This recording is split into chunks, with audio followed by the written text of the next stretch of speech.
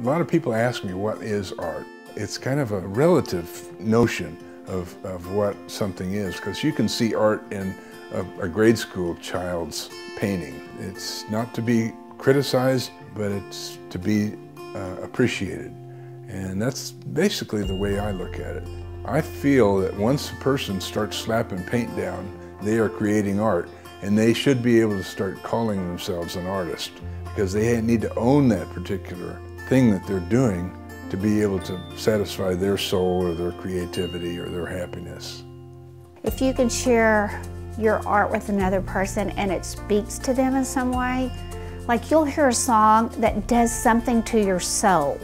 All your life you'll hear that same song and it just resonates.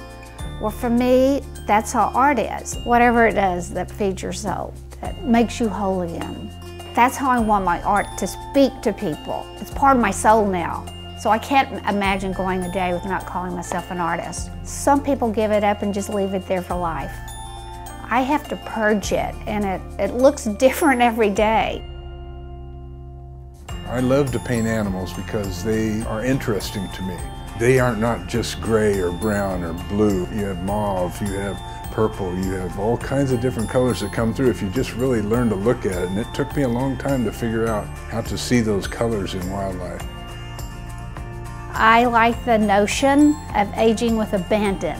Most women are kind of insecure, especially as we age, and go, wait, I'm not ready to do that yet. My brain never ages. I'm 30 on a good day, but the mirror tells me something else. So I have found that if I do it with paint, I'm kind of happy about it. There's going to be things that you're going to see in this work and that maybe will put a smile on your face, or maybe give you something to laugh about, or maybe give you something to be sad about. One thing you'll see though is a lot of color, because we don't scrimp on the color. We'll put as much color into things as possible. And if I don't put enough color in it, my mentor, my wife, will tell me I'm not putting enough color in it.